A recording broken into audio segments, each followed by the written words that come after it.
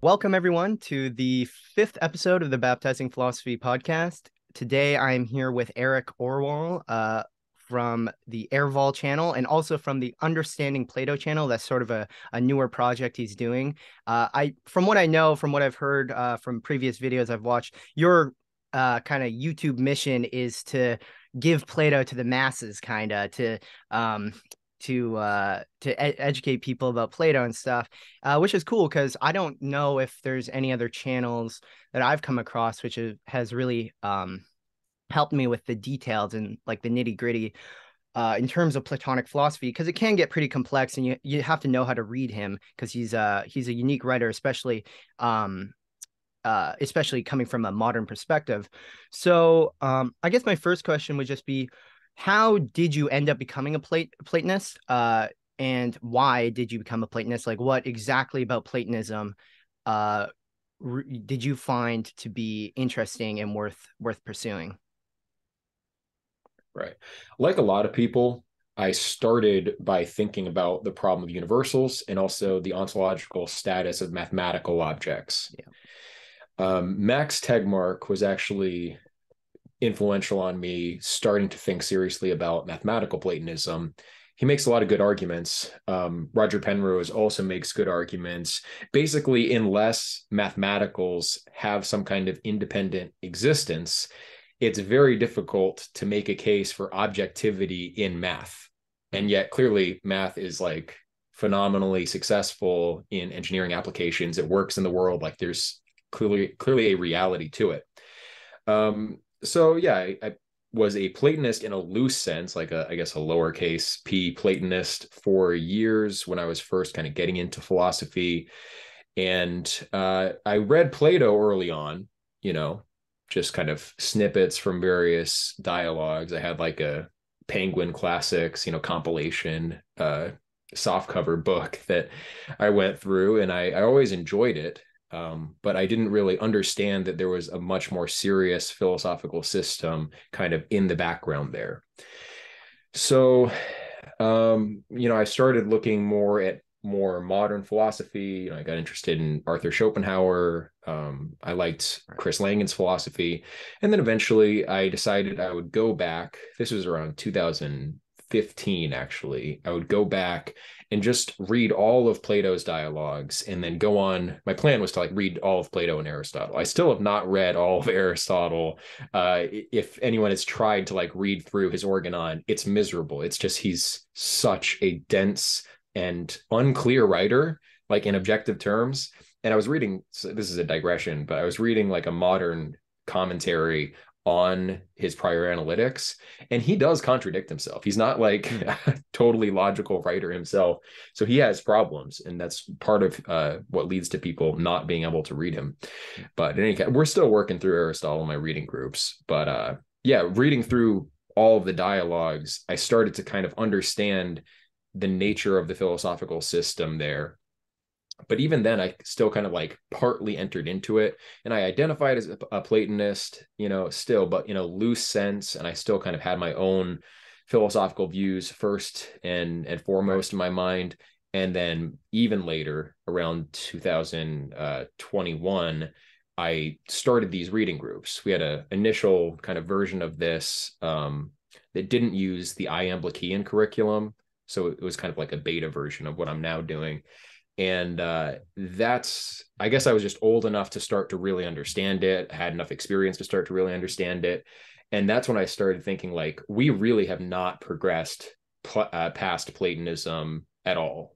He still has the best solutions for most of the major problems in philosophy.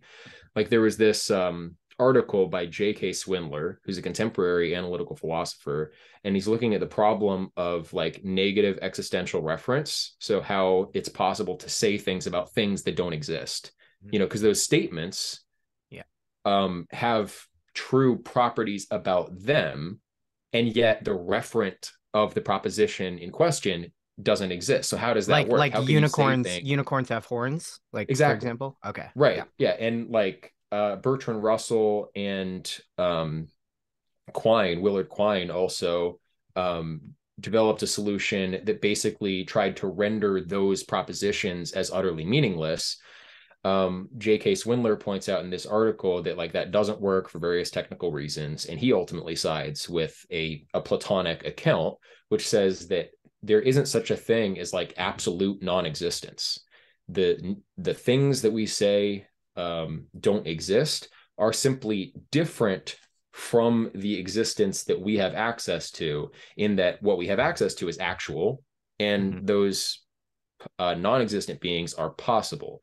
But that does entail like a realm of possible beings, just like it entails a realm of mathematicals. Platonism has a very large ontology, and while that can seem unparsimonious, it ends up providing really convenient and neat solutions for a lot of philosophical problems. Cool. So, in that last example you brought up, what from a Platonist perspective would be the defining difference between something that only has possible existence and something that has actual existence? Does it have something to do with matter? Because I know that I've talked to some Platonists, and basically they seem to they see matter as the I don't even know what the term, like, I guess, principle of differentiation and individuation. And I guess in some way that would be linked with actuality. But how would you see that? Yeah, I think that's fair. The way that Plotinus characterizes matter in the second Ennead, fourth tractate, sensible matter is this kind of principle of individuation, in that what bodies have in common are their formal properties, and what distinguishes them is like the matter that those formal properties are inhabiting at any given point in time. And I think that's a pretty good concept. Matter then in the sensible realm represents this kind of pure potential for actuality. What is actual is always what's formal. That ultimately leads to a kind of privatio reality view of matter itself, where matter doesn't have like a pure existence, in the sense that there's no such thing as like just matter completely by itself. However, there is a sensible, rather intelligible matter that is like the paradigm in the image of which the sensible matter is formed.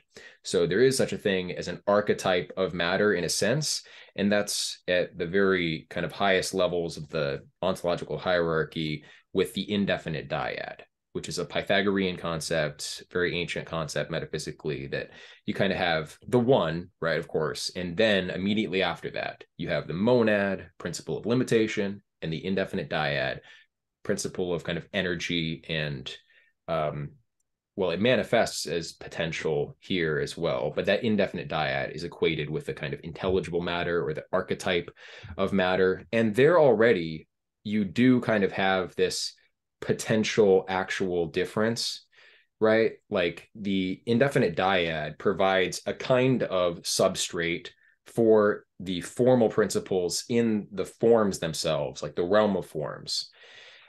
Just like, sensible matter acts as a substrate for the kind of instantiated formal properties in the world of generation.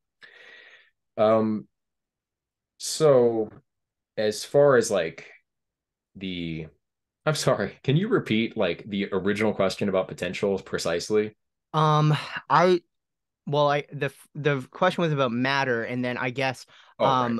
because I was trying to because you basically said that there for you mentioned someone like Quine and Russell, I think, Mm-hmm. who had the issue of they were thinking about potential, and how there's a sense in which there's things like a Right. unicorn that doesn't have actual existence, but has potential existence. No, So that's the I was, Platonist yeah. solution. Russell and Okay. Quine were Oh. arguing that the statement is meaningless, that there Oh, isn't a gotcha. referent, like, yeah. Gotcha.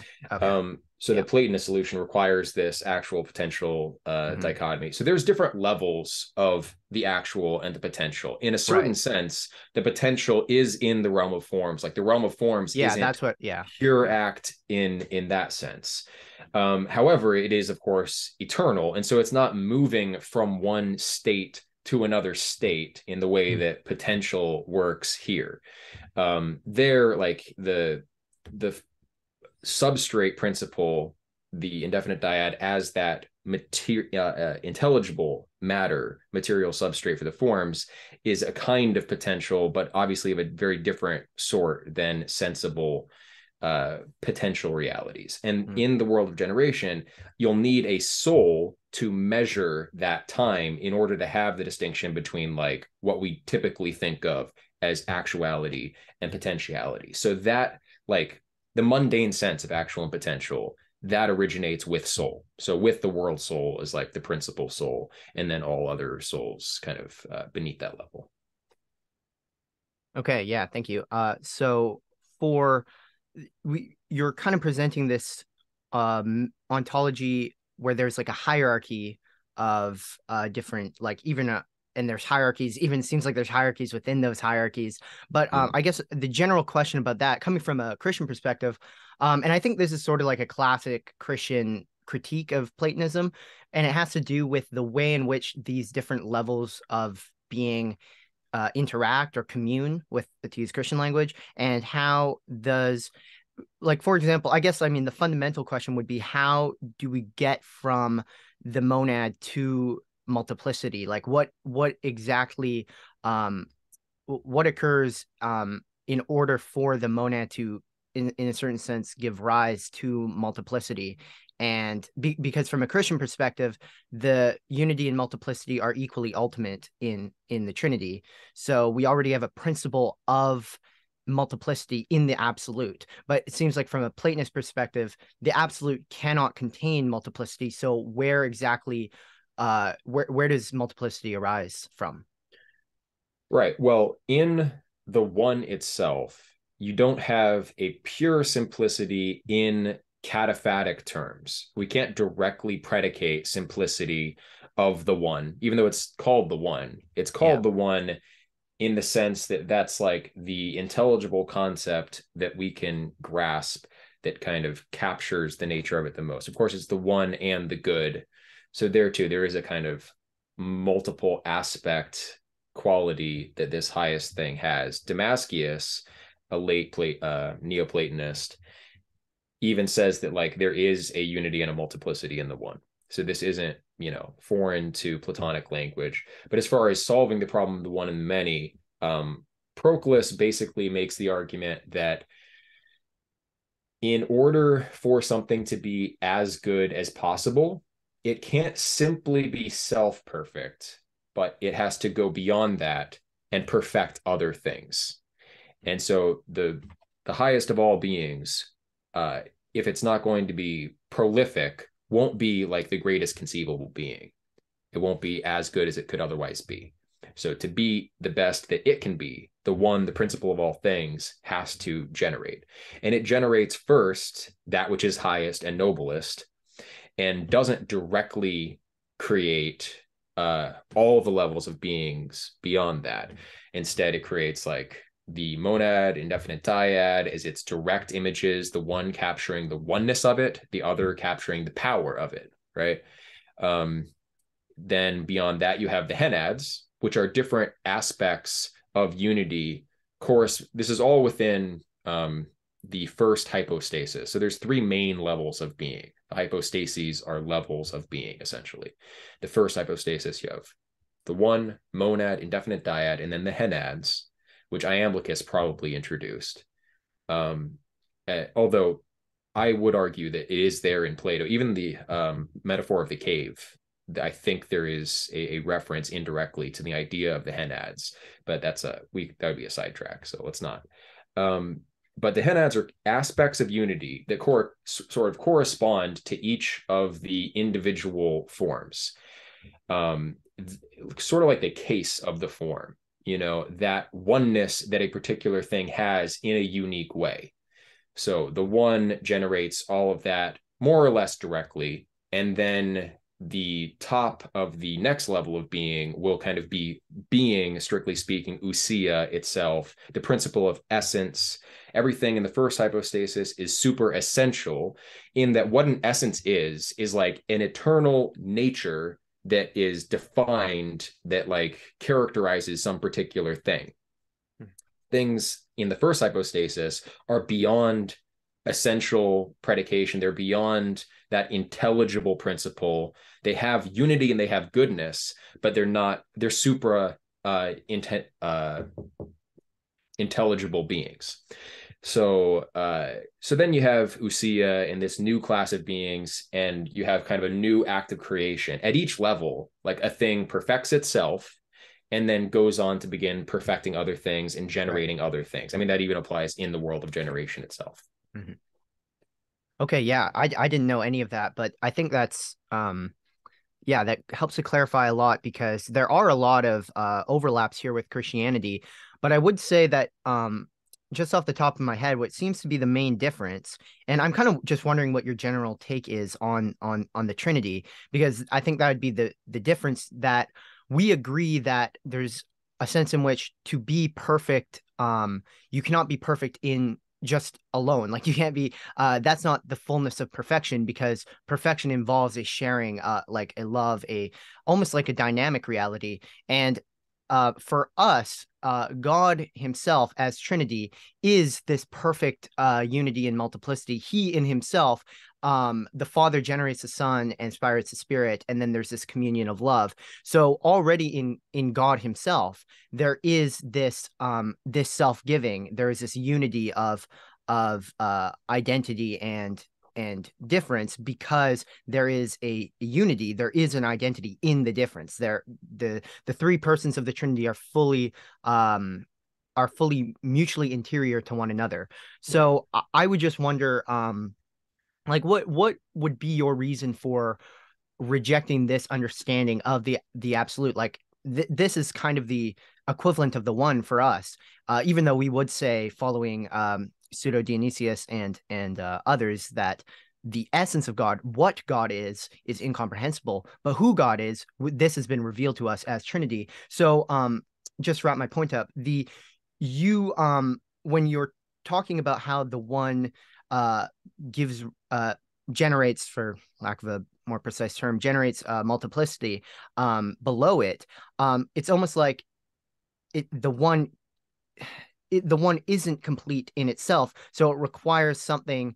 There's almost like a necessity of creation problem here, that we don't, like, traditionally we haven't fallen into that, because God is already perfect in his Trinitarian communion. He already meets the criteria of inner perfection in and through his sacrificial perfection, which you were talking about. So that already occurs in God, instead of it having the one and then the one having to generate lower levels of being.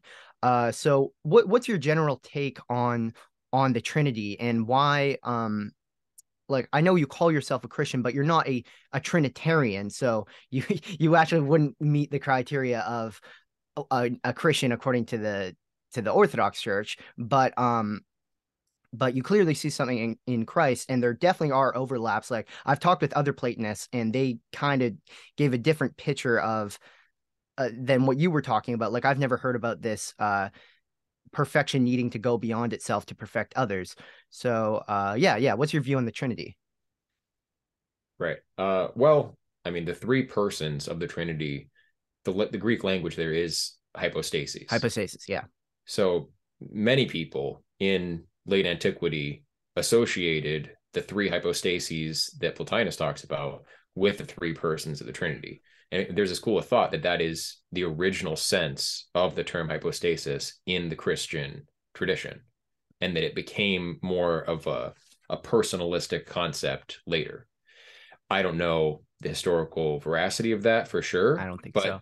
Yeah, I don't think so, because of the Cappadocian fathers, who kind of, they're the ones who really developed this, and they're fourth century. So I I think Christians have been personalists for since the beginning, why do they personally. use the term hypostasis for person? Actually, I would, if you want to look into this, you can find a PDF of John Zazoulis's book, Being as Communion, online. The first chapter, he talks about the development of the term, both the term prosopon, which is person or mask in Greek theater, and then how hypostasis came around. And his whole argument is that before the Cappadocian fathers, especially, but I mean the Christians in particular,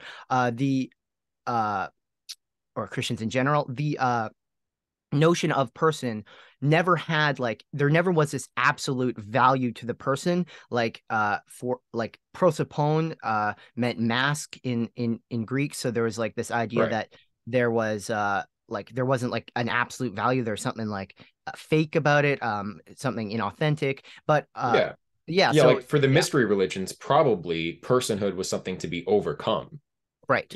And do you take that position? In the sense, right? I mean, there are different senses of personhood. So I guess to answer that, I'd have to get at why did they start using the term hypostasis, and what is the difference between the original, mask concept of personhood and this other concept? Because I don't know if that's there in the Greek literature otherwise, using hypostasis to mean this term person. So yeah, if you could just explain that historically, why did they start using hypostasis, and what's the definitional change there that happened? Well, I think hypostasis wasn't used to refer to mask. I'm pretty sure. No. Hypostasis kind of meant hypostasis, and from my understanding, hypostasis and ousia were basically used synonymously. I've heard that similar, like, similar, right? So it wasn't. I don't think it was really until the Nicene Council where there was that, like, the distinction between ousia and hypostasis referred to person. And I think, I'm not exactly sure, like I'm not that well read on the history of it, but I'm not exactly sure why they ended up using the term hypostasis and defining it the way they did. It's just weird because it's exactly in that time period they started using this term, when it was a technical term within Platonism. Also, a lot of the Christians during that time were Platonists, like bishops. Studied Neoplatonism, and even like one of them, I forget the name, I was just looking into this guy, he like said, okay, I'll be a bishop in the church, but I still believe in the eternity of the world, the created world, that is, and various other like Neoplatonic doctrines. So the fact that the traditions were so tightly enmeshed, and then they use this Neoplatonic technical term in a Neoplatonic, well, actually it's not quite the Neoplatonic sense, anyway. It's the history there, I think, is very ambiguous. And in any case, if there was an influence from Neoplatonism onto Christianity regarding the notion of the three hypostases, the three persons, then it would basically mean that the one has a counterpart in the intelligible, that is ousia, being itself the principle, the kind of form of forms within the realm of forms. Sometimes the one is called like the form of forms. There's a lack of like clarity in the technical language here because we're speaking English and not Greek. But basically the correspondence is the one would be like the role of the Father, more or less. The principal form in the realm of forms would be like the Logos, would be like the Son. And then the world soul would be like the Holy Spirit. And it doesn't line up perfectly because the world soul is suke and spirit is pneuma, and there's like, that's a marked difference in the New Testament, to kind of let go of the suke and embrace the pneuma, more or less. But there's also the pneuma within Platonism as well. And so there would, within like the pneumatic realm, there would be a principal member. This is the notion of the serai, divine series, where from the one, there's a row kind of moving straight down through the hierarchies that is the most principally divine, right? The truest embodiment of the one at each level. That same thing would apply to the other aspects of unity as well, though. So you would have not just Father, Son, to use the Christian language, and Spirit in that column, but you would have like the aspect of unity that is that of the guardian, like kind of like the Athena imagery, that which guards and unites in that sense. And then you would have the corresponding notion of guardianship in the realm of forms, and a corresponding like guardian soul that actually acts in the world to affect this at its own level. So I think the hypostases and the notion of the divine seri map fairly well onto the Christian notion of the Trinity, because like the Godhead is not restricted to the first hypostasis in a certain sense, because we do identify the manifestations of a particular divine series here with its ultimate source. Like Proclus talks about in the myths, in the Greek myths, when we have an apparition of Zeus comes here and does something. It's not the Hanatic Zeus, like the principal Zeus that actually manifests in the world and does things. It's more like a daimonical apparition or a spirit that itself is in that divine series. So what we make contact with, I mean, it's also sort of similar to the essence energy distinction. You're not making contact with the essence of Zeus for Proclus. It's a generated being, which is distinct from the energies of God are not generated, of course, in Orthodoxy. And maybe this term, again, it's an English technical term that might not map perfectly onto what Proclus would have meant, but in any case, it is something in the series of that Hanatic Zeus that we actually make contact with. Right. So I have no problem with the Trinitarian language. I mean, I think of the Father basically in the image of the One, the Son as that kind of presiding principle of order of the cosmos, not restricted to the cosmos, transcending, but also indwelling in the cosmos. And then the Holy Spirit, I mean, it does make sense to me that there would be this because there are different spiritual motions, of course, and one is going to be in that principal divine series that deserves the most honor, respect, worship, and should be followed, right?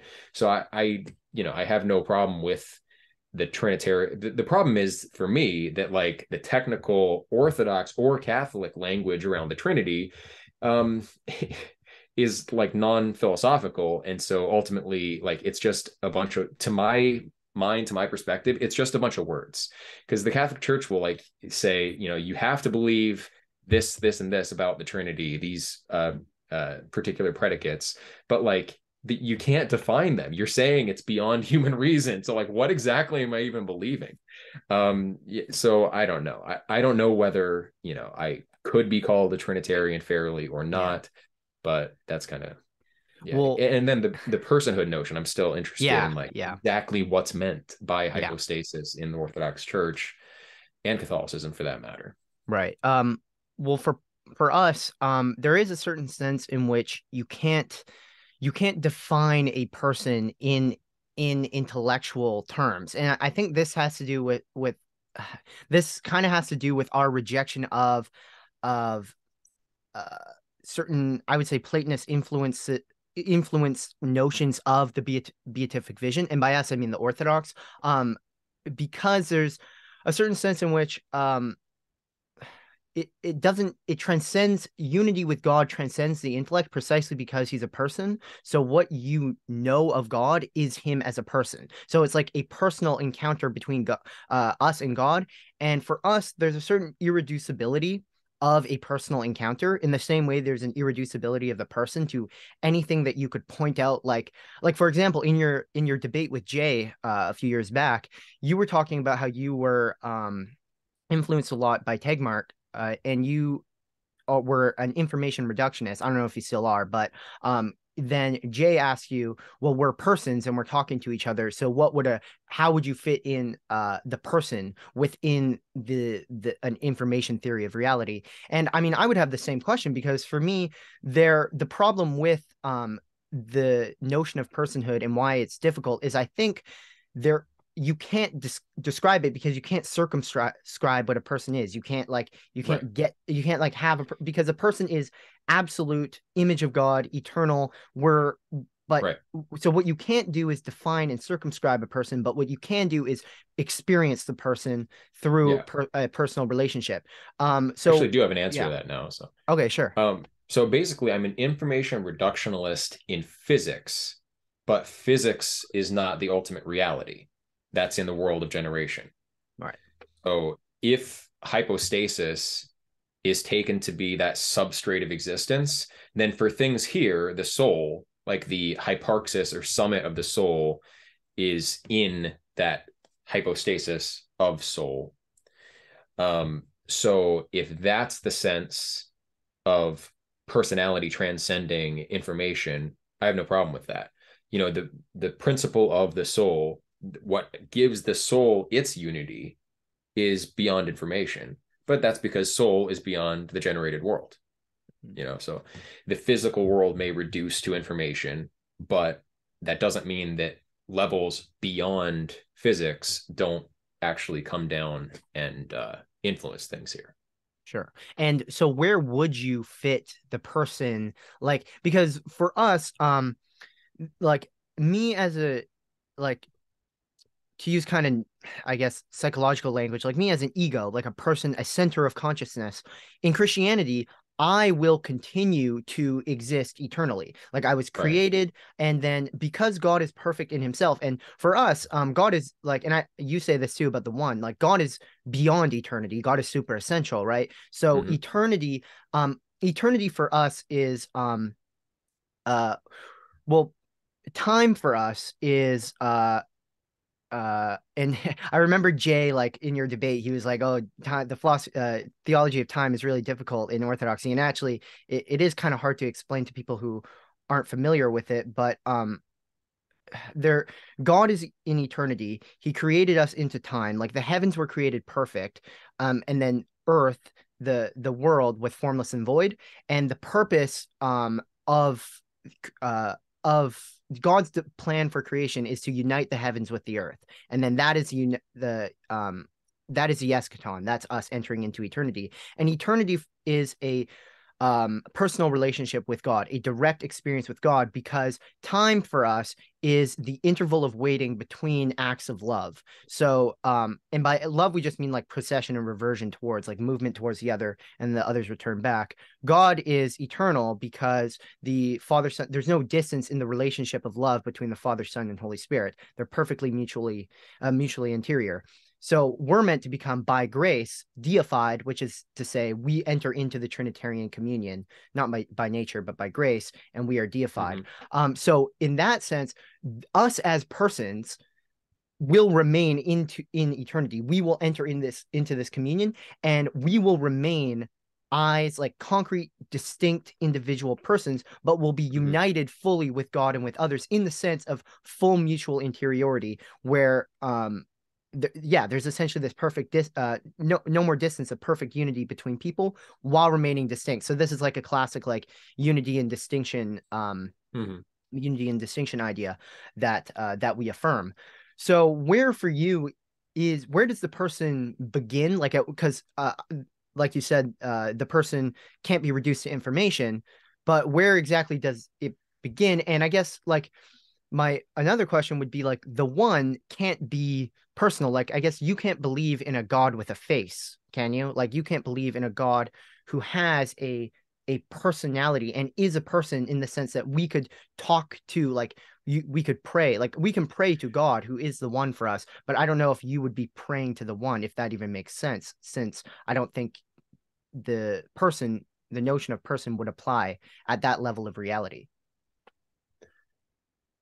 Yeah, I think again, we're dealing with this ambiguity about the concept of the hypostasis. The terms that you use to describe personality, like an ego or like a center of consciousness, Mm-hmm. in Carl Jung's sense, he would define that as the self, and the persona he would use more in that sense of the mask, right? Mm-hmm. So I mean, as you're describing it, it seems like you're talking about the kind of self with the capital S, exactly as Carl Jung uses it. So, I mean, if that's the case, you know, ultimately, I do tend still towards a kind of Advaita Vedanta perspective here, kind of at the highest level, but there's some subtlety here, because I do think there's an eternal existence of souls, and souls are distinct. So I don't think that the soul blends into the one and dissipates. But at the same time, the hyparxis of the soul goes. So before I said it was kind of rooted in the hypostasis of soul. That's oversimplifying it. Ultimately, like the extreme summit of the soul reaches into the realm of intellect, nous. That's why we have intellects, right? Because that the soul is suspended from the realm of forms, ultimately. And obviously those forms, like if you keep zooming in to the summit of the soul and what is most like what is closest to the center of our being and identity, first we go, well, the soul is us, sort of, basically. And then like within us, we are grounded in intelligible principles, our intellect, which is the summit of our own being as our soul. But then within that, like you keep going to the summit of intellect, and eventually you have to get back to the one, which grants the unity for all things. And so what makes the intellect in us one? What gives it reality fundamentally? It is the one. And yet, qua its our participation in it as our particular soul, we are in kind of a particular henatic series. We are making contact with a particular aspect of unity. But even there, still, there is this kind of if you go beyond that, still everything terminates back in the one. But it's problematic to talk about the one in relational terms, insofar as the one, like at its summit, is kind of transcendent of relationship with as like via without. I don't know how to put this exactly, but the one, like you can't say that here's the one and here's all other things, right, and there are these fixed indefinite relationships that persist for all time, because then the one is not absolute. The one is not like ultimate in some sense, because its definition of like what it is and where it is contextual. It has to do with where all these other beings are that it relates to. From like the one's perspective, there isn't anything but it. And yet from our perspective, there is this distinction between like the summit of our being as one transcendent in a sense other than us, insofar as we're in that relation with it. But like for the one, it's sort of like for God, all things are good type deal. Like for the one, there is only what's already within it. And there is this principle in Platonism, and it, made explicit by Proclus, that there's causal containment, where everything that's real in lower levels is there seminally and causally in the higher level. So the one contains the multiplicity of all real beings in some sense. And so then contains like us individually, which does look like this mutual communion. I mean, as far as I can tell, Orthodox theology was derived from Neoplatonism. I mean, that's kind of how it looks to me. And I do see these similarities now as I've learned more about Neoplatonism and more about Orthodoxy since that encounter with Jay. But yeah, so I mean, did that kind of answer? Yeah, no. I want to qualify one more thing. Sure. So this is not explicit in Neoplatonism or in Plato himself. There are only hints at the idea. But the question is whether, like in our cycle of reincarnation, which Platonists do believe in, whether we are kind of consigned to always identify with our particular soul, or in some sense, if we can transcend time as ourself, as our center of identification, like what are we fundamentally identifying with? Is it possible to kind of transcend out of the realm of soul through intellect all the way back to the one? Can we return to the one fully? This kind of henosis idea, where we would no longer be like, I wouldn't be any more Eric than you are Trey. Like at that point, I would, if full-on henosis took place, it would be kind of all of these identities would be brought into a total unity. Although again, not a cataphatically simple thing, but unity as far as, what the excellences that we see in unified things here, that to like the asymptotic extension of the concept beyond our, ability to actually, make it intellectually clear. Right. So, but anyway, but that's really not clear. And Proclus even seems to indicate that like you are kind of fatalistically consigned always to cycle in this particular soul.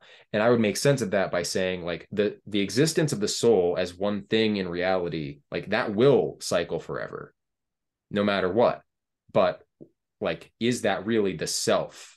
Is that who you really are? In the first Alcibiades, Plato uses some language in the voice of Socrates that's a little ambiguous, but he basically like distinguishes between ourselves as the soul, and he hints beyond that and says like, are we even the soul, or are we the itself, or something along that lines, reminiscent of like I am that I am, So that's not clear whether they're, Neoplatonists could accept the full-on henosis, like absolute unity with the one, as far as that's conceivable, or if more of a theosis similar to the Orthodox concept is truer. Again, I still lean towards the Advaita Vedanta henosis concept. Right. I mean, the last thing I'll say about that, like I know, like if I were to ask you to describe it in cataphatic terms, like as you were saying, like it's not really possible. But like to me, it seems like both of these are distinct from theosis, because with what you were talking about, the position you lean to, it seems like there has to be like there has to be some sort of sacrifice of your own personal distinctiveness, while for theosis you remain distinct while God becomes fully, like he indwells in you, like the incarnation idea, the God indwells in on the earth, he tabernacles among us, he perfectly unites himself to the world, but you lose all your negative qualities, right? Right. Yes, you lose all your the consequences of sin, right? Like you lose your fallen you lose the incompletion we were born into, the world and time, we enter into eternity. But that, like for us, individuality is not the product of the fall, nor is it something that's going to be dispensed with. We were made like male and female, and only then, actually, if you read the Bible, typically, like I know Augustine and others identified the image of God with the possession of rationality, which I don't think is wrong necessarily, but from the biblical perspective, image of God is referred to mankind as a whole after Eve is already made. So the image of God is the human family as a unity in distinction, as male and female, and also with the implication of children, because God says, be fruitful and multiply. So like for us, there is no loss of your individuality, like because that would kind of, from my perspective, that would kind of negate theosis as a whole, because you're not there to experience your deification. And then with the other one you were talking about, which you were saying, and I think you're right, it's closer to theosis, but it seems like because it cannot be a unity with the absolute, like it kind of has to remain within a lower order of being. So that wouldn't be, how could that be perfection then? And I know you lean more towards the other idea, but with the other one, it seems like I know, like you were saying, that souls are eternal and stuff, but yeah, let's get more into that idea. Here's a problem I see with this teleologically. Because I do think, given the kind of technical language that I was talking about around causal containment, the one already has all of the good attributes that I have. Everything that's good in me is there in the one. So if that's my individuality, then I don't lose it. But there isn't an exclusive identification with it, as compared, like I said, I'm no more me than I am you at that point. I would also have all of your good qualities. So like teleologically, to accept that individuality entails like a kind of exclusive identification with this particular set of goods, then it seems then that we can't ever fulfill as much good as is possible, and God would therefore like assign to us an imperfect state of being in eternity. instead of perfecting absolutely, and instead of just identification with a particular set of good properties. Instead, you would identify with the whole, not losing that identity that you are, because it's causally contained in the one. Right. But then you go beyond theosis as defined in orthodoxy, I would think. Well, I mean, when you're talking about, I wouldn't accept that. I wouldn't accept that qualities, like you were talking about individuality and qualities. Like I would take a more, I mean, just a more personalist view of what individuality is. Like, I don't think we are reducible to our qualities. I think, I mean, St. Gregory of Nyssa, one of the early fourth century Cappadocians, he talks about how there's, in essence, energy distinction within humans as well. There is us qua us, right, as we are, and then there is our qualities and or our energies, our activities. So I don't think we can reduce the person to qualities. So in terms of like just the way I would understand theosis, you have multiple absolute eyes. Like St. Augustine has this famous quote where he says, God loves every person as if they were the only persons he created. And I think this gets to the idea that every single person is an absolute eternal being created to be eternal. Their individuality is good and meant to be preserved into eternity. And the way there is the unity is that instead of having this distance between minds now, like there's a there's just a distance between people, and then within that space, because of our lack of communion, there is that space for lying, for rebelling, for self-will and all this stuff.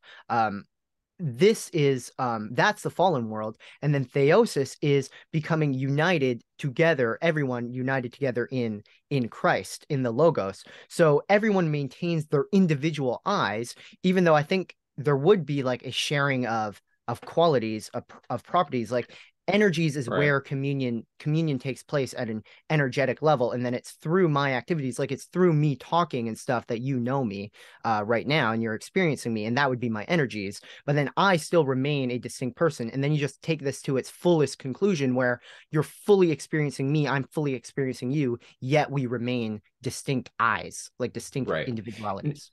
Probably quality wasn't the best term to use. Property would be closer to what I was getting at, because in like, there has to be a term that captures like attributes of essence, even if we're not talking about qualities. Like what distinguishes one essence from another, whatever those distinguishing things are, that's kind of what I was getting at, instead of quality, strictly speaking.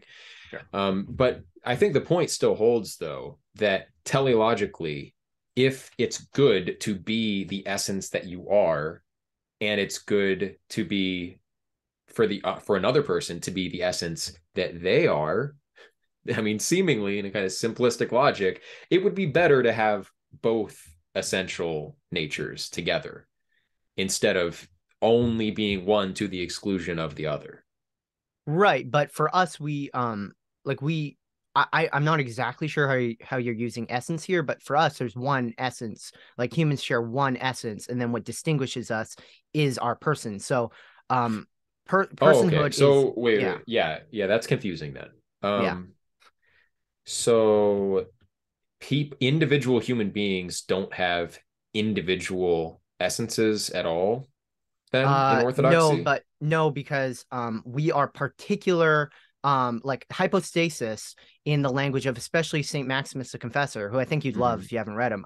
He says that the hypostasis hypostasizes, so particularizes, instantiates an essence, like and there is no, for us, like we're not Platonists, like we're almost closer to Aristotle in the sense, and in the sense that for us there is no essence without hypostasis. There is no essence prior to or before the determinate like actual manifestation of the essence in a particular thing, in a hypostasis. Well, then that doesn't seem to make sense, because before creation, God already had the logoi of the human essence. Yeah. But the logi aren't our essence. Logi is not essence for us.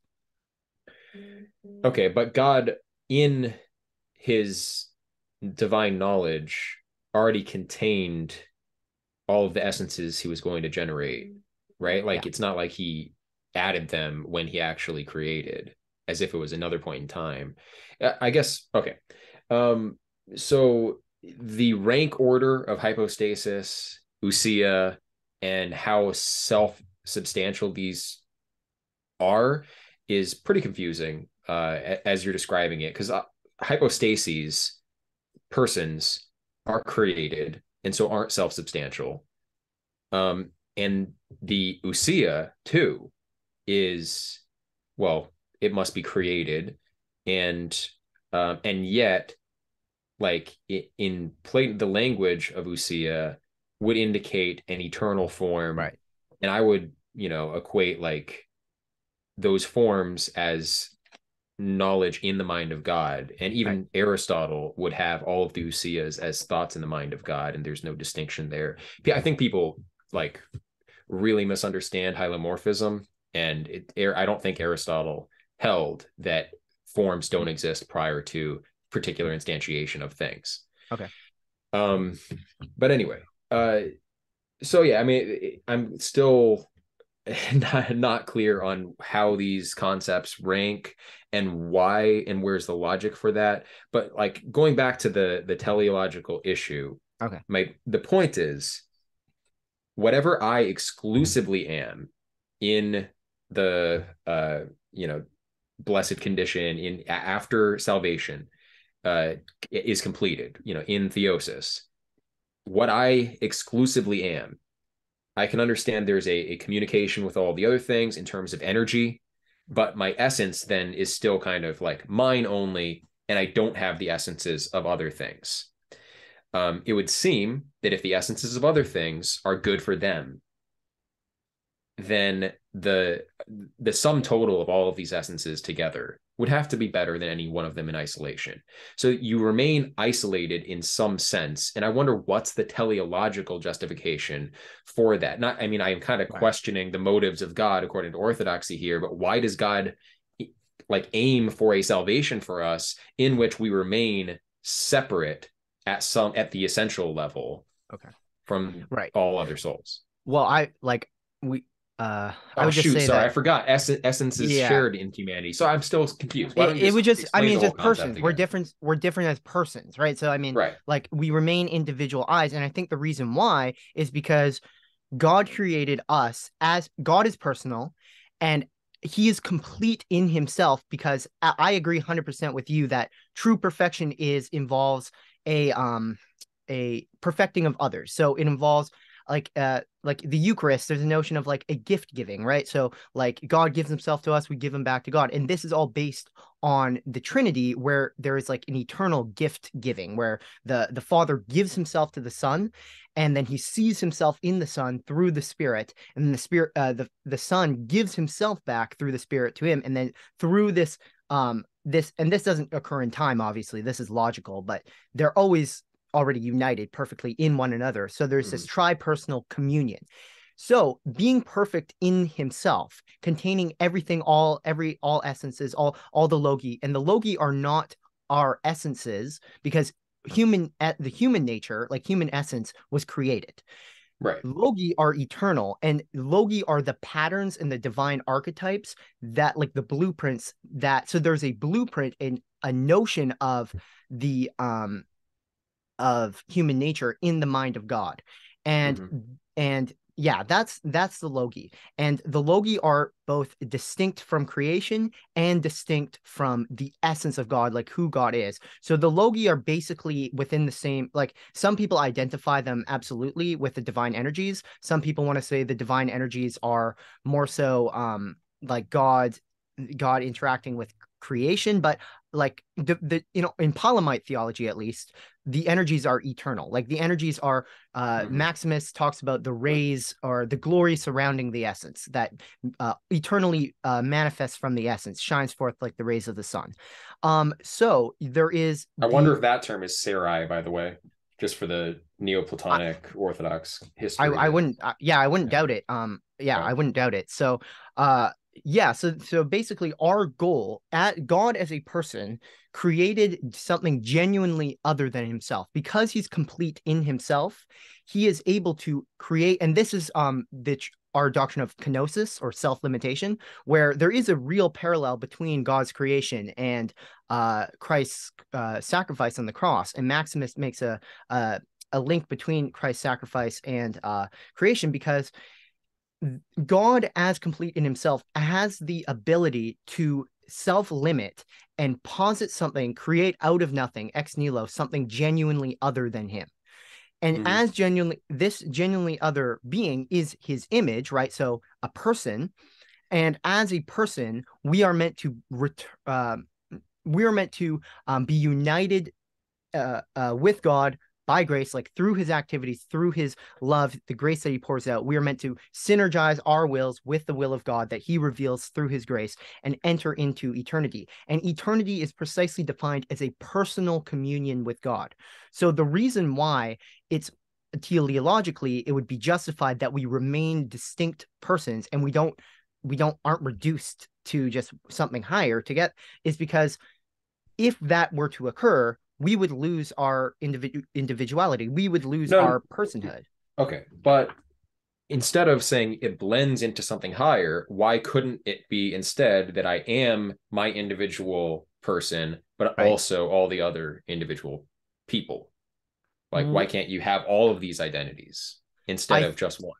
I think there's a sense in which that does occur. We are not another person, but we have that other person. Like we have Christ. We have them interior to us, but there remains remains that distinction there, because I just don't think that I just don't think it logically makes sense that you could be yourself and also be another, because like these are two absolutes, right? Each individual is absolute, like image of God, and if they were to become each other, I think that would have to result in a negation of their distinctness. So I think what Orthodoxy is trying to get at is, how do we get a perfection of unity while remaining distinct? And I think that from our perspective, it just doesn't really make sense on a logical basis that you could be someone else but also be you. Like, how would you explain that philosophically? How would you justify the idea of being someone Well, else and you? it would blend into the henosis concept in the sense that if the hypostasis is the self with a capital S of Carl Jung, which it sounded like, then that is there causally contained in the one already. And so if you had that identification with the highest aspect of yourself, that would place you in an identity with the one, because your first being, in a sense, would be causally contained in the one already. So if you had made it there all the way, gone as close to the first principle as possible, then there would no longer be a distinction. There would be a distinction, but you wouldn't exclusively be your hypostasis, to use it in your sense as I think you're using it. Right. Instead, like you would kind of, because that's there, all that's good, all that's real in your personal identity is there already contained in the one.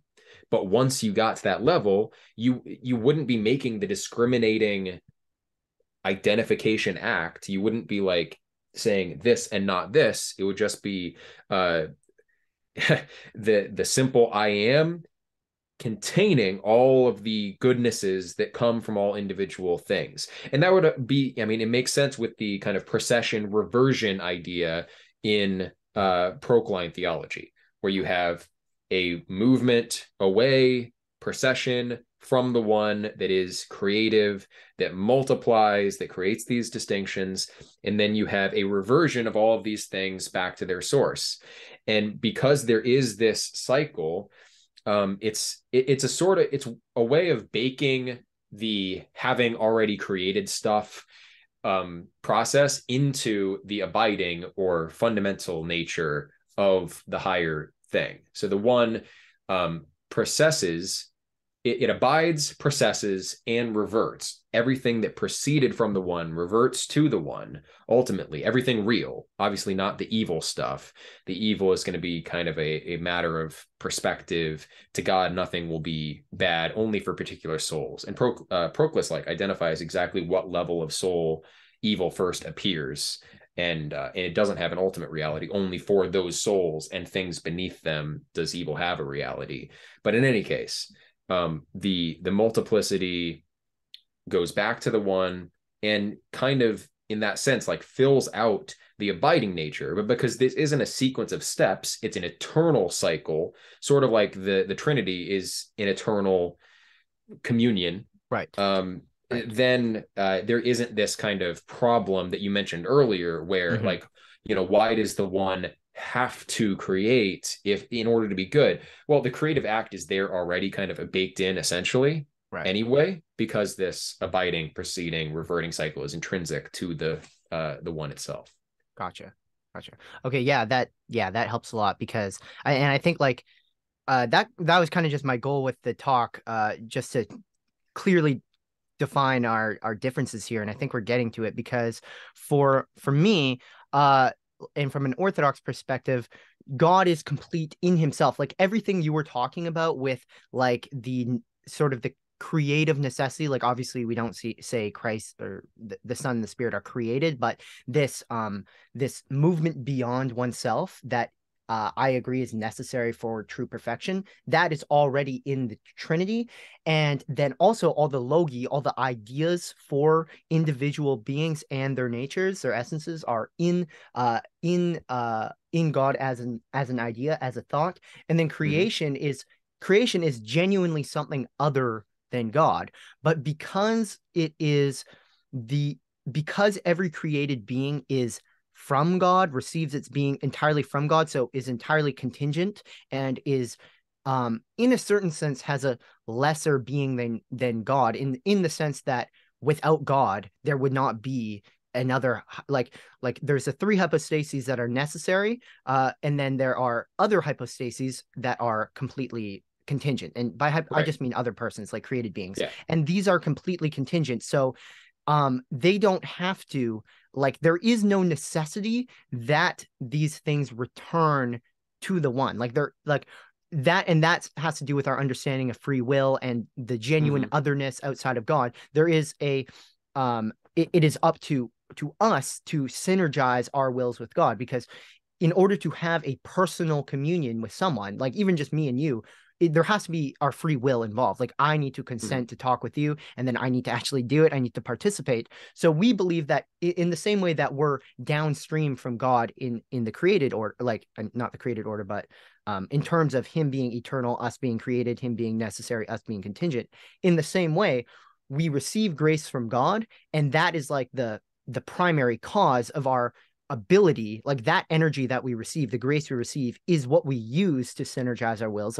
We couldn't do that without his will, but also you also need the synergy of the will to return back to God. And that's why we believe in stuff like eternal damnation. Eternal damnation is possible because we are truly created outside of God. He genuinely, out of nothing, creates something outside himself because he's perfect in himself. So it doesn't really matter, ontologically, what happens to creation. God, as a personal loving being, obviously cares and draws everyone to himself, calls us all back to him. But ontologically speaking, we could all reject God and be damned, and that wouldn't have an effect on God's nature, because he's complete in the Trinitarian communion. So I think the difference here is that you, from a monistic perspective, you would want to show how ultimately every single thing, every distinction, which, or I guess it's illusory from the perspective of the one, but are real distinctions, at their level of being, they ultimately need to return back to the one as their essence. And then, but for us, who would say, our essence is genuinely other than God's, is genuinely other than the one, and for that reason we have freedom and the ability to return to God or to lose ourselves. The concept ousia essence is clearly different, as we're talking about it. For sure. So I would say there are ousias that are distinct from the one, and it's not that all things have one essence in the one. Sure.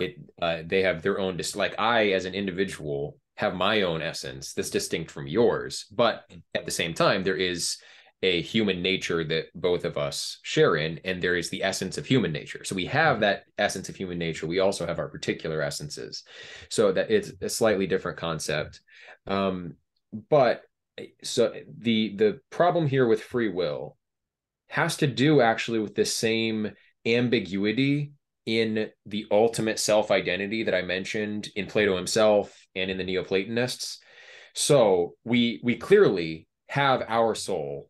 Our soul is one eternal structure. The soul has its essence in eternity and its energy in time in Platonism. So like the essence of my soul is it has an eternal existence no matter what, and yet it's not the one itself. It is something, in a sense, it has a necessary role in the whole of things, but I mean, you could call it created. You could call it generated. It is in the image of the one. It's not the one itself as that essence. But as I was saying, I don't know that the self-identity is ultimately restricted to the essence of my particular soul.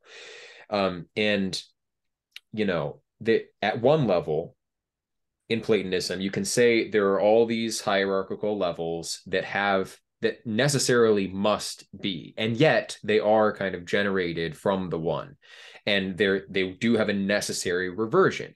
But if these are all roles in the hierarchical system that we occupy, but aren't us fundamentally, then we as individual, like the real identity that we are, could potentially move down indefinitely and lead to an eternal damnation, or move up all the way to full henosis.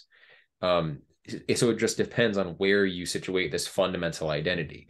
But as far as like the necessity of creation, that does, I think, amount to a real distinction.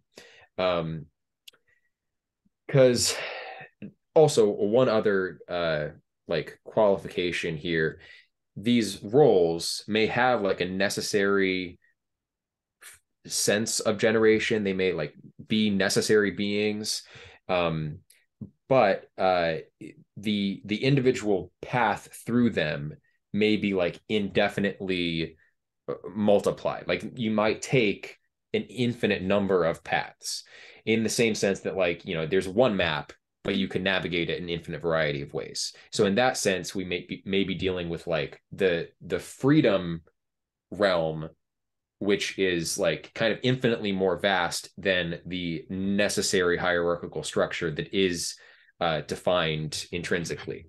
But anyway, so that's, I think, where the real difference lies. It's that all of the forms, I think, are necessary, and yet they're images.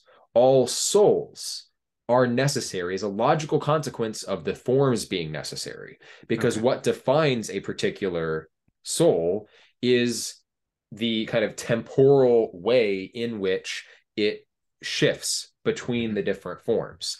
So it's sort of like, you know, if you admit that a certain set of mathematical principles are like real, then immediately all of their consequences have to be real too. You can't say only the principles have a necessary existence, not the consequences. Once you define the principles, immediately the consequences follow. So in the same way, if the forms are necessary, then all the souls, which amount to all the kind of paths through the forms, to oversimplify it, are necessary too. And that would be the last of the necessary beings. Ousias are necessary. So souls, forms, and of course everything in the first hypostasis as well would be necessary, and yet created in a sense. Okay. Yeah, I agree. That would be like a distinction. And I mean, one thing I've been wanting to ask someone who takes a monistic view of reality is, when it comes to, like, you talk about how everything is implicitly or seminally contained within the higher orders of being, right? So, and then the one contains everything. My question would just be like, how are you conceiving of the one, and like, how does multiplicity like, is there an internal multiplicity to the one, or is it like you're going to take the apophatic approach to this, like we can't even speak of it? And like, because for me, and I was kind of assuming, because I've heard that the one is like a pure, like a divine simplicity, like in a Thomistic sense. And my problem with this is that when you're when you're talking about a simple thing, like absolutely simple in the sense that almost like a perfect self-relation, from my like something that Orthodox theology, especially recently, especially in the past like century, has really emphasized is that self-relation is almost like a concept that's foreign to our ontology, because God isn't a self-relation. God is a Trinity. Humans aren't self-relations because we are entirely contingent upon God. So God gives us to us, and then gives our being to us, and then we're meant to respond to him. So like being is this dialogue, this like the fullness of existence is the communion, the dialogue with God. So there's always a self-transcendence as opposed to a self-relation. So how do you conceive multiplicity in the one? Is it something you can't even think? Or and why yeah, this is what I'm wondering. Why, on the basis of the one, do we have to have the other hypostases? Or are you going from the lower level and then deducing the one from that? Or do you think you can go both ways? Or yeah. Well, yeah, the dialectical process would be moving from particulars up ultimately to the one, and then back down. So both forms of motion are possible. But no, I don't conceive of the one in strict terms. Like, a conception of it is impossible. And yet, like, we kind of circulate around these higher apophatically predicated, what's the term I'm looking for? Ineffable levels of reality. We have to kind of circumambulate them and know them by their consequence in lower levels of being. So, like, if we know one of the forms, which I do think it's possible to have knowledge of, although not a concept of, we don't have a concept of each of the forms. The concept would be like the term noema, and that's at more of like a dianoetic level, which is kind of the level of soul itself, like the thought process, discursive reasoning, and relational definitions. That's it, like that soul level of what we are. But then the intellect is a more unitive mental process. I mean, it's inadequate to call it a process. Well, what is the intellect? What is the intellect? Because the intellect can't be reduced to like rational comprehension of concepts and thinking of concepts. But what exactly is it? It's what allows for the rational comprehension of concepts. It's I mean, they use metaphors. The Neoplatonists use metaphors to get at it. So like Proclus talks about how in doing math, there's one level at which you can generate hypotheses as axioms, so like generate axioms hypothetically, and there you're not like using intellect.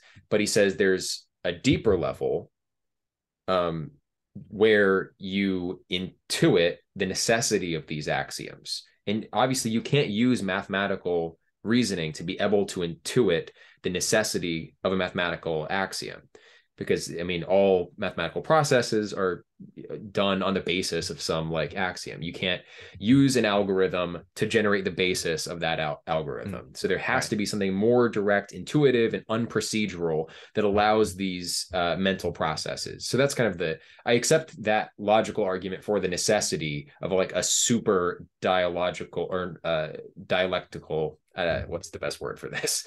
Dianoetic is the best term. There's something beyond dianoetic discursive thought. There has to be, and that's where we find this notion of intellectual intuition, and the way in which you intellectually intuit a form. I mean, Plato describes metaphorically in the Phaedrus, after this basically mystical ascent of the soul through the realms of being, and until you like touch beauty itself, and he describes it as a touch, right, like a direct contact, not like a distant apprehension. But yeah, it's, I think in the dialogues, like that's kind of what Plato is leading us to, is the, like, we question the nature of justice over 10 books in the Republic. We take forever to try to circle around this notion and see all the problems with every particular discursive definition we arrive at. Any like taxonomic definition ends up being slightly inadequate. And after the process is what's meant to like trigger this intellectual intuition in us of the essence of this thing. So that's how we would know the forms. So it's an indirect process, but we do have intellectual access to them. And then beyond that, we can infer, given what we know intellectually of the forms, we can infer what their paradigms must be like, because obviously they're made in the image of the one and everything above that. So anyway, the multiplicity in the one can't be a numerical multiplicity, because numerical multiplicity comes beneath the intellectual realm. It's inherent to the realm of soul, basically. It's in the mathematicals. It has to be beyond the number of the forms.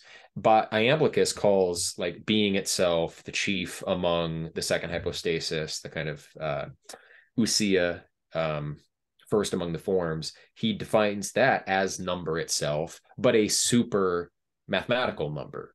So it like, because we can talk about a number of the forms, but it's not like there's the first form, second form, third form. There's some kind of multiplicity, but it's beyond what we can deal with dianoetically. And then beyond that, there is like a multitude and a limiting aspect in the henads. And then beyond that, there's the monad, principle of limitation, and indefinite dyad, principle of energy and multiplication. And obviously beyond that, there is the seed of both of those in the one. And so that's the sense in which there is a unity and a multiplicity, but it's a multiplicity and a unity both that are totally beyond, certainly beyond any definition that we could rationally come to. It's beyond even intellectual. It's something that has to be very loosely inferred. Sure. Okay, well, I have one more question.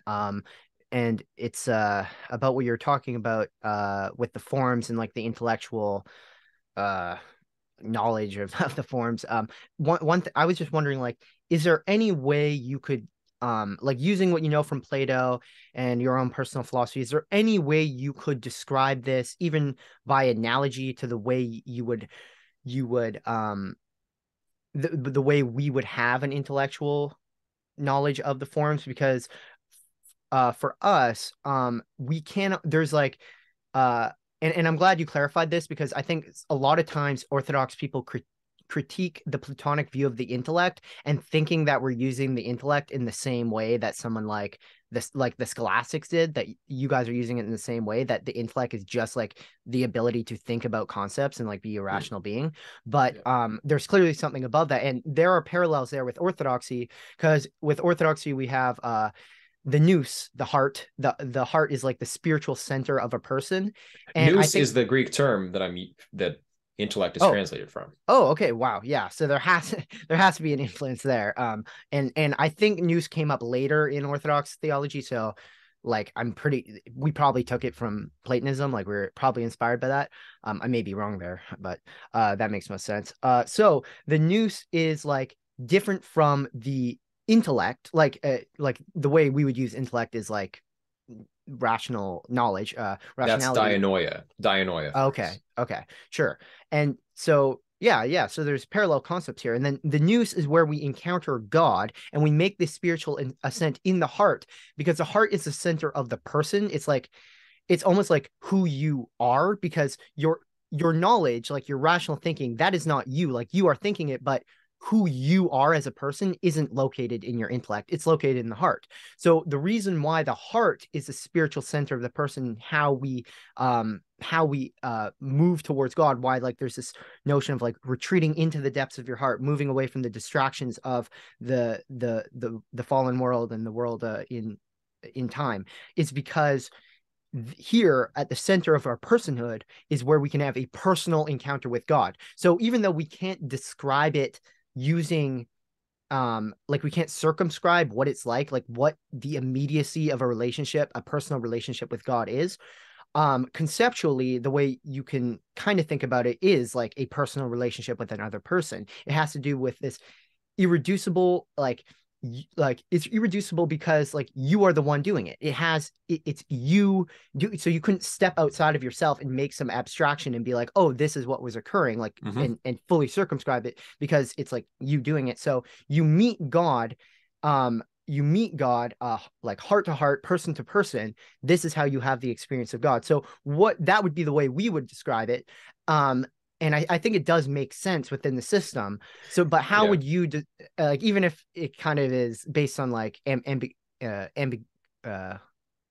terms for you, like how would you describe the intellect's apprehension of the forms? Like how, like, is there any analogy you could make with like rational knowledge, for example, or perception even? Because for us, it's like we see God, like there's like an analogy between actually seeing like the rays of the sun and then actually seeing God through the personal encounter with him. Like that's an analogy. Is there any similar analogies for the Platonic view of seeing the forms, knowing the forms? Well, yeah, I mean, and literally it's the sun too in the Right. Yeah, Republic it's a from the cave. Yeah. cave. But yeah, no, the term nous is what we're using for intellect, and that is the summit of our soul, and that is where we make contact with, the realm of forms itself. Most Neoplatonists take an even more indirect relationship with the forms, in the sense that, like, they wouldn't even use the language, ironically, that Plato uses of actually making contact with the forms themselves. I kind of think you can make contact with the forms themselves, but most Neoplatonists say we have the koinai enoi in our mind, which are images of the forms. Yeah. So we So have, just interrupt. Yeah, I totally forgot like the question I wanted to ask you is how, like, I think it makes sense that you could what's the term you use, like make contact with a personal God, right? Like person to person. I don't see how you could make contact with the forms. Like how does that occur? well, because they are there in the hyparxis of your personal intellect. But that's kind of getting at this distinction that I was just saying. Like, Proclus seems to say that we have the koinai enoi, the images of the forms in our mind, and we can know those more perfectly by dialectical methods and all of that. And that's what we're doing in the whole process of philosophy is trying to like clarify those in a sense. And yet, like, he seems to indicate more of this kind of mystical union with higher realities in any case. I think it's maybe because Proclus like emphasized the gods more than like the importance of making contact with the forms themselves, probably just to like emphasize like this isn't a solely intellectual thing. There is that higher unific henatic realm that we really ought to be aiming at, I suppose. But in any case, like, the summit of our intellect converges with the second hypostasis itself, it converges with the realm of forms themselves. So if you ascend to your summit, simultaneously you are like passing through the realm of forms. And if you continued even further, of course, in my opinion, as more of a non-dualist, you would eventually get back to the one. Cool. Yeah. Thank you. That is all the questions I have for you.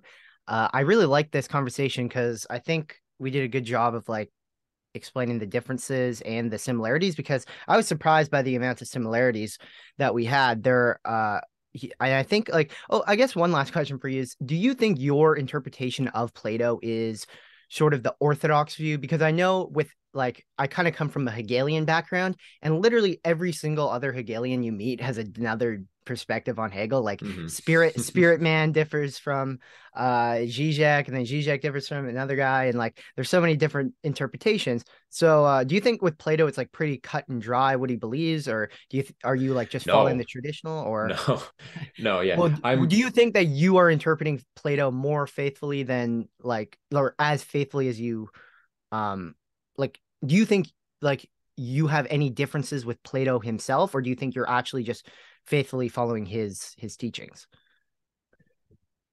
Well, I don't actually necessarily like conform 100% to what I think Plato thought. I also don't claim to fully understand what Plato thought. Sure. Plato makes arguments against a many worlds cosmology, and I accept a many worlds cosmology.